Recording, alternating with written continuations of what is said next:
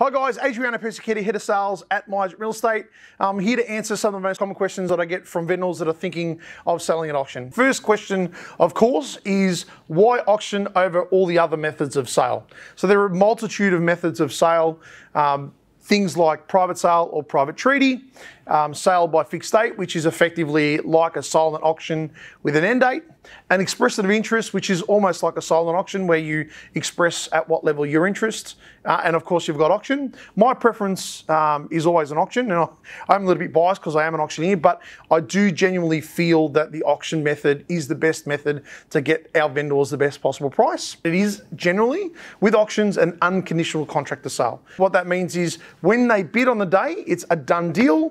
They pay the 10% deposit. You as the vendor settle your settlement terms, and basically they move forward. If they don't, as a buyer, they will lose their deposit. What should I set my reserve at as a vendor?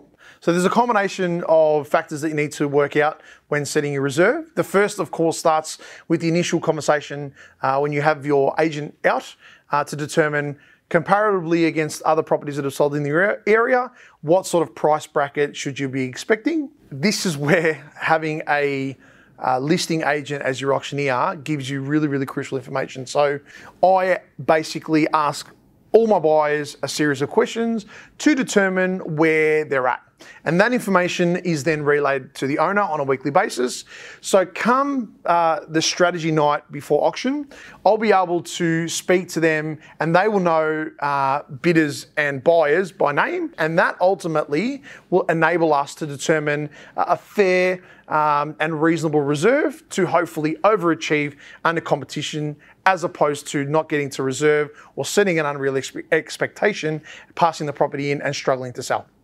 And thirdly, and most importantly, is costs. So what is it costing you to sell the property through staging, any works, marketing, and of course, professional fee or commission, to be able to factor that in as well, so that it enables you to cover off on all your expenses, so that you can then move on to the next phase, whether it's upgrading, downgrading, or that you've got enough money to make that next step a viable one for you.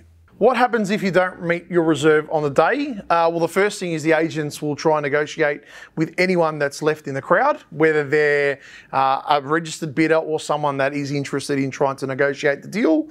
And that generally happens on the street, or generally you bring the buyers in and negotiate behind closed doors. After that, so for 3 days, up until close of business the Wednesday, it is still under auction conditions. So most agents will pencil in an open for inspection on Monday or Tuesday night, where they will invite all buyers that have inspected the property to come through and have another look and try and negotiate a deal before Wednesday, because technically speaking, up to close of business Wednesday, it's still an unconditional contract of sale.